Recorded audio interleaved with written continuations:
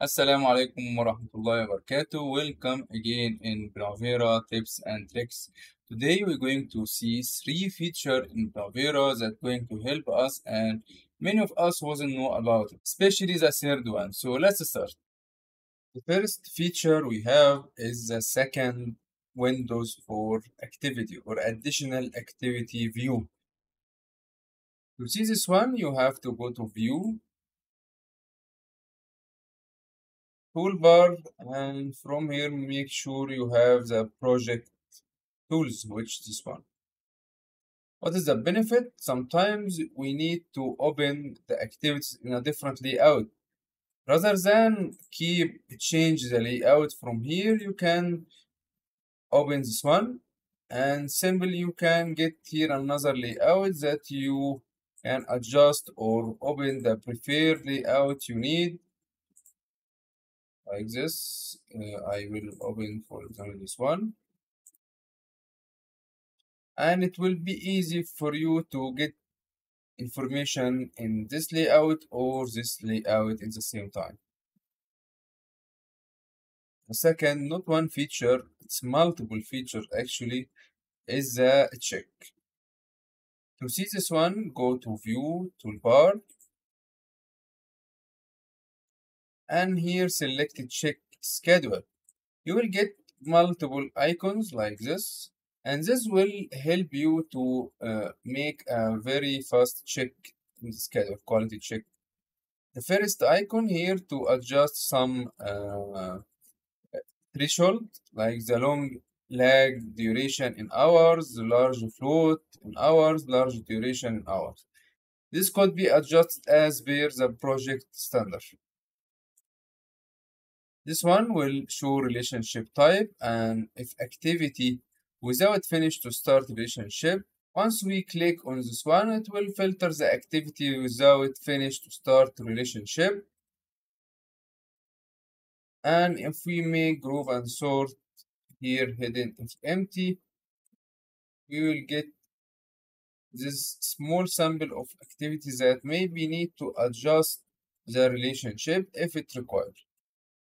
Second one here, logic activity with no predecessor or successor.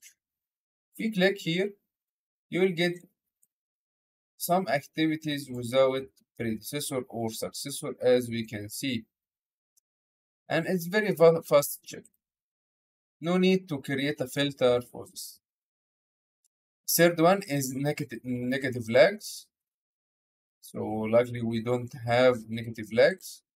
And then this one will filter only the activities that has a lag greater than 0.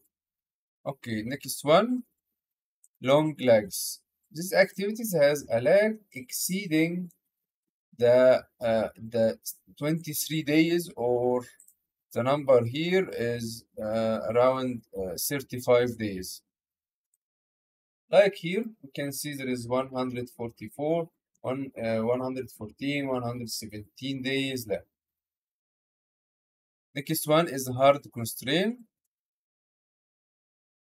So there is no hard constraint. Soft constraint, we don't have soft constraint.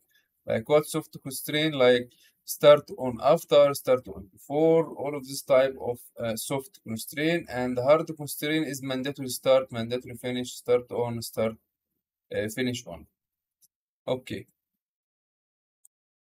Large float, again, this comparing to this one, large float.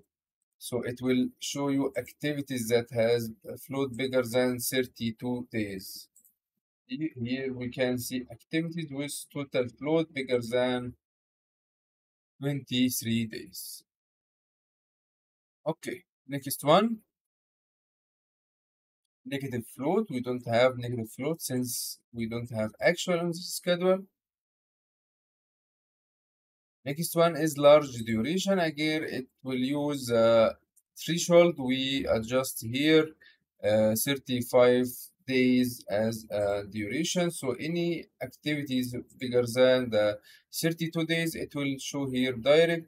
And mainly if it's in procurement, that means it's acceptable because the long duration of maybe some of the long lead item. But here could be raised an concern why we have this number of days, also this one and this one. Okay. Next one is invalid progress. Since we don't have actual, it will not show anything. And here it's give some description what is the meaning of invalid progress date before data date. Invalid progress date after the data date, that means some activities completed after the data date. No resource or no cost, only one activity without cost or resource. And here late activities that behind the baseline. And this one activities without baseline, that means it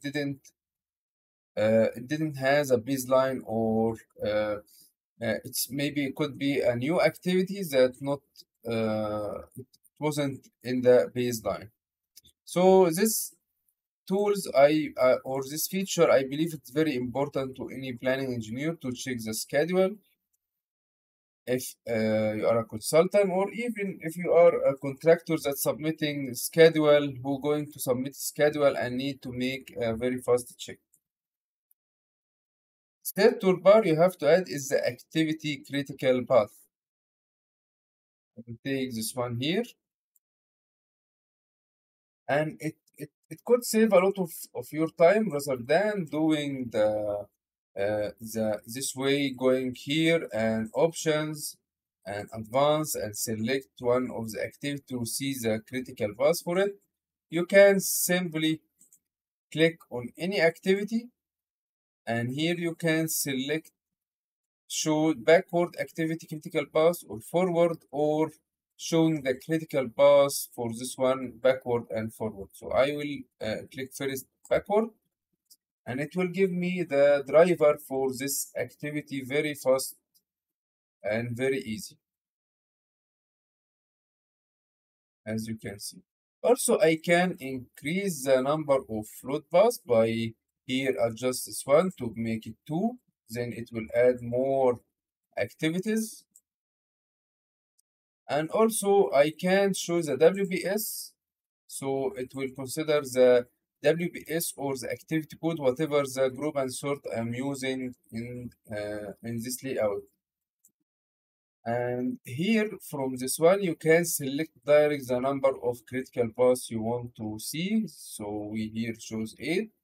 And here you can click or see the critical path resource as per the resource. Remember, sometimes maybe you forget to exit from this mode by re-click on this one. So to see the normal one. Sometimes you forget this one and you will find your activities is filtered. Maybe you're going to wonder why I cannot see all the activities. So probably you click one of those here or one of those here. So you have to exit from this mode by re-clicking on this one. If you want to see the full path for this one, you can click here and you will get the activities backward and forward of this activity, and it will be very helpful to you. I will select the first only now, and you can see the activities related to this one or all the path for this one. And this feature you can see it starting from version 22.